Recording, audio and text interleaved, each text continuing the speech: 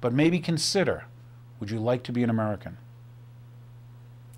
Okay, here's a little quick one I'm going to end with you. Just because you think doing war may be hard and stuff, it's like simple card tricks. Here's a little bit of simple card tricks. Gee, how can we get the people to go to war? Why do people go to war?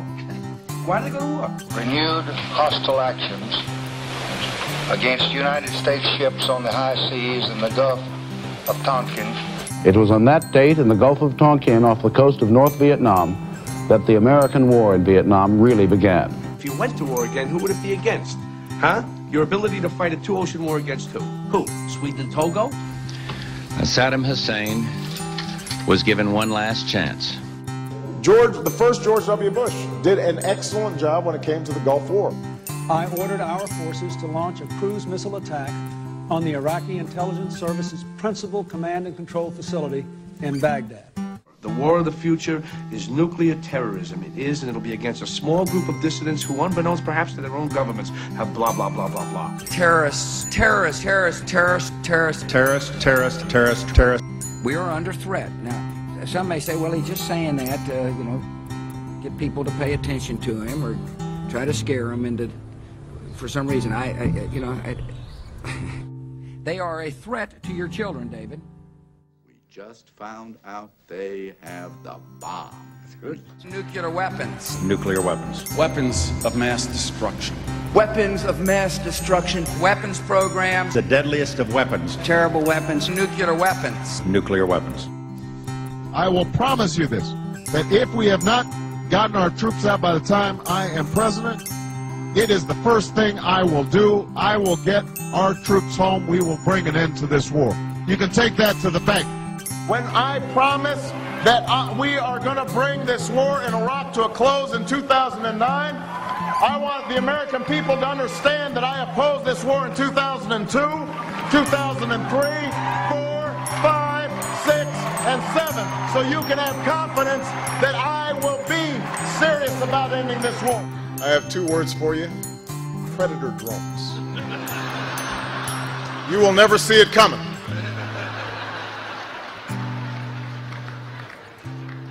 You think I'm joking?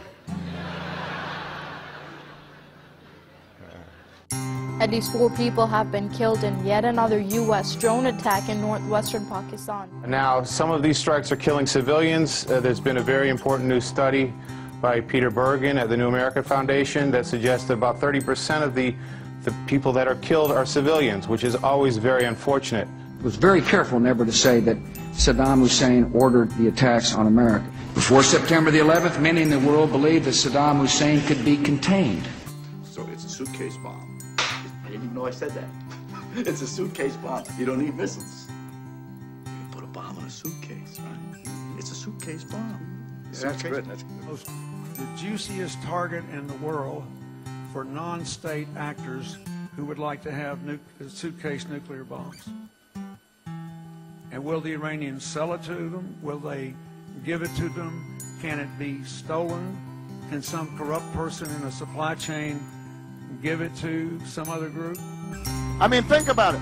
Iran, Cuba, Venezuela, these countries are tiny compared to the Soviet Union.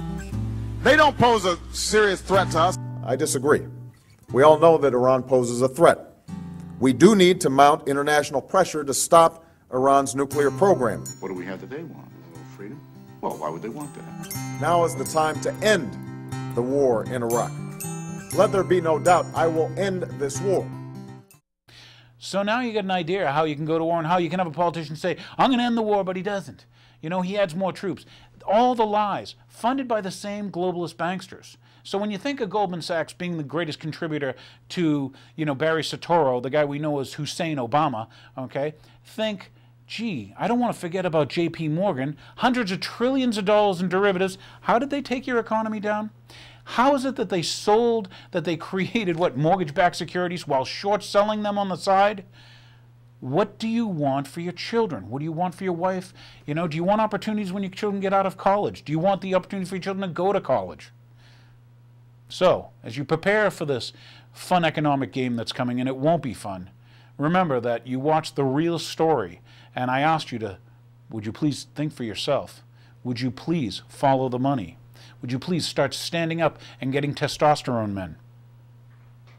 And by the way, while watching the end credits, watch Building 7. The third building to collapse at 5:20 in the afternoon on September 11th. Rather funny, how did the BBC report it collapsed 20 minutes before that? Were they reading scripts? Can you do that? Could it have been an inside job? Would it be the first time? Why don't you, homework, look up the Gulf of Tonkin. There you go, that's how they started the Vietnam War. Was that an inside job? The ships weren't even torpedoed. Don't believe me. Do your own due diligence. Do your own research. Thanks for watching the show. And just so I don't leave you out, I'll do a little bit of overdrive. And this is Gary Franchi. This is Gary Franchi telling you about a new legislation, the Disclose Act, where from 60 days before an election to now 120, we're not going to allow the people to know what people voted on. It's Incumbency Protection Act is what they ought to name it. So many of these new laws, when I say new laws, the legislation passed recently, like the Telecommunications Act as far back as, the 90s, this is all to control the populace. Do you see the police state growing? Anyway, here you go. This is the Disclose Act. This is why you should get off your butt. Call that guy Brown that they hired. Remember, Brown wasn't going to go for, socialized medicine. Brown wasn't going for the banker bailout financial reform thing. Love the name financial reform. How about financial takeover thing? So, I'm pretty windy. I'm trying to get you as much as I can in a short time. Thanks for watching The Real Story. Don't forget The Real Story Late Night Movie on Friday evenings. And God bless you. God bless this republic. And down with the New World Order. A new bill is about to change the face of politics forever, unless you act now. The democracy is strengthened by casting light on Spending and Elections Act, or the Disclose Act, should be renamed the Stifling Grassroots Political Support and Removing Political Privacy Bill. This act affects all people and organizations. The bill, sponsored by Maryland Representative Chris Van Hollen, has moved out of committee and currently has 114 co-sponsors. It is on its way to the House floor for a vote. H.R. 5175 is written to ensure freedom groups cannot rally their members in the upcoming elections by placing erroneous reporting mandates on them and by forcing them to disclose their membership rosters and donor lists. These mandates apply to individuals and groups which make independent donations or promote their favored candidate outside the realm of official campaigns, namely grassroots activism. H.R. 5175 amends the Federal Election Campaign Act of 1971. Title I, Section 103 of the bill defines contribution as any payment by any person except a candidate's authorized committee, or a political committee of a political party for a coordinated communication.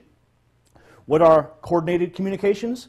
Section 103 clarifies a publicly distributed or disseminated communication referring to a clearly identified candidate for federal office which is made during a specified election period in cooperation, consultation, or concert with, or at the request or suggestion of a candidate's authorized committee, or a political committee of a political party.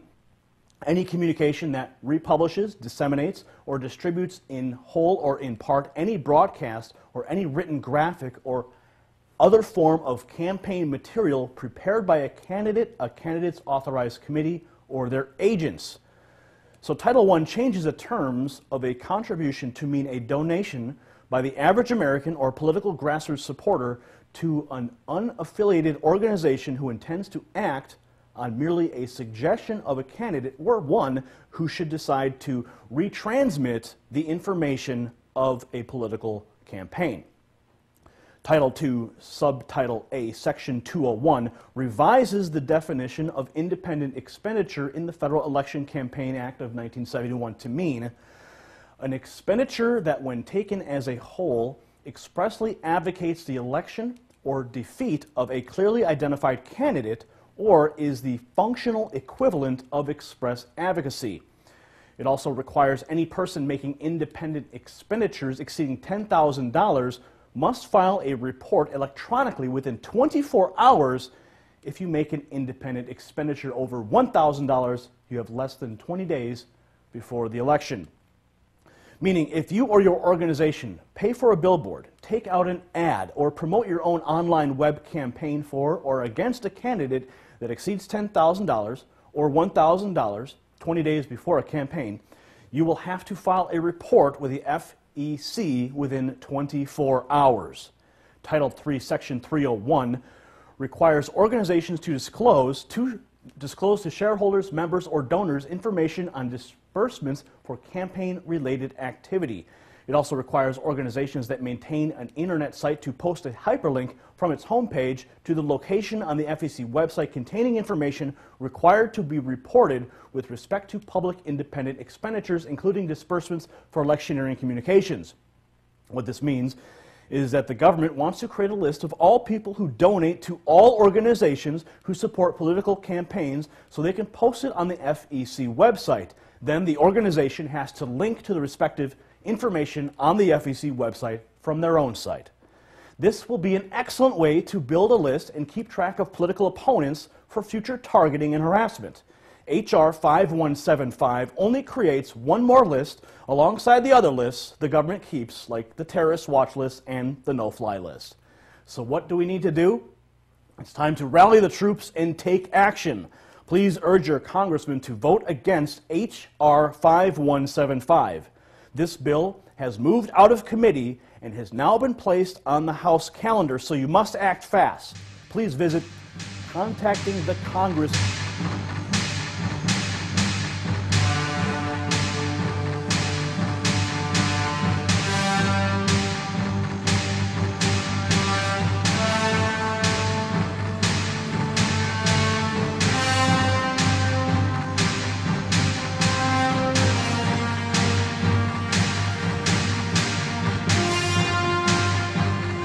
Question is, will they kill untold millions as they did in the last century?